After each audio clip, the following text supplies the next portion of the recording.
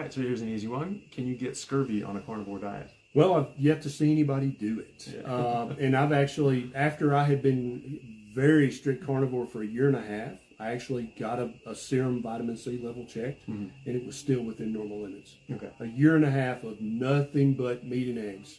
And I did include liver, some kind of liver, chicken liver, cod liver, maybe calf's liver or sheep liver once a week.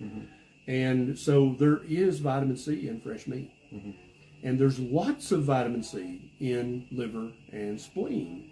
And then you have beautifully laid out the argument that when you're eating a essentially zero carb diet, you don't need nearly as much vitamin C to not only prevent scurvy, but also to have all of the anti-inflammatory effects that vitamin C might play a role in a high carb